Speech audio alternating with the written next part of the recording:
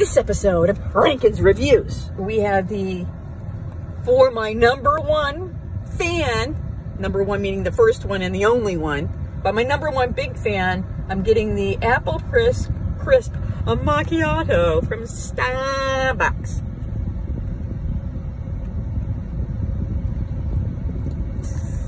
Ugh. It tastes a little bit like a candied apple, but not the good kind at the fair, like the kind you get in the supermarket that's been sitting around for a month. Let me try it again. I mixed it up a little bit because it wasn't well mixed.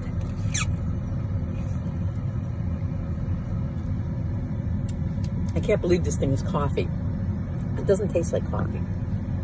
It tastes like chemicals. Chemical coffee.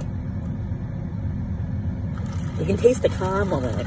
There's plenty of caramel. But there's no coffee. It seems to be like it's caramel flavored milk, but you do taste a little bit of the apple in it.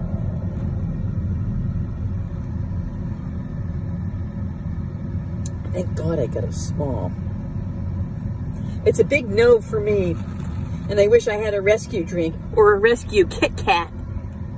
But I gotta tell you, no on this. It does taste like it says it does, apple crisp, but it tastes like a chemical apple crisp. Like if you made fluoride, I hate to go back to that, but if you made a dental fluoride drink mixed with cough syrup, apple flavored, that's what it tastes like.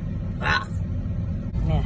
Part 2 in the iced caramel macchiato. I can still taste that thing. It should come with Listerine.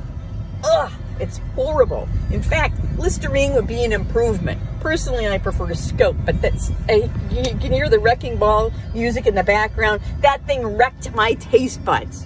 If this thing repeats on me, I swear to God, I'm gonna call Starbucks at 3 in the morning and get some customer service rep out of it. I am putting this iced apple crisp macchiato where it belongs. Yeah, that's where it belongs. Ugh, I can still taste it, still. That apple crisp macchiato was so bad I had to go to Dunkin' for a rescue drink. The blueberry pomegranate refresher. Much better, baby.